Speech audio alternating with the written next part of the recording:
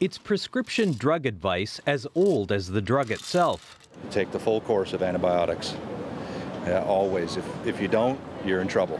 I remember them saying you have to take the whole thing, even if you're feeling better. Typically, they say you should do the whole course for the entire week and not stop. But a top British medical journal has declared that medical orthodoxy has had its day. It's really got embedded in everybody's psyche, and people all think it's true.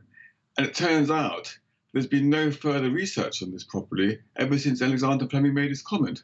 That comment came from the father of antibiotics, Alexander Fleming. He warned cutting the course of treatment short would lead to antibiotic resistance, a warning that persists at Health Canada and the World Health Organization.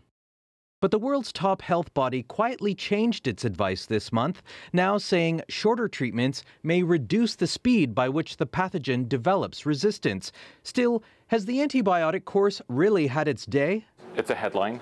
I don't think the antibiotic course has had its day. I think the antibiotic course over time is getting shorter and shorter, and that's a good thing. This infectious disease specialist says it's not so black and white. He advises doctors on how to limit overprescribing, but he says it shouldn't be left up to the patient. One of the challenges is that many physicians aren't aware of the most up-to-date evidence where shorter durations are as efficacious as the longer durations.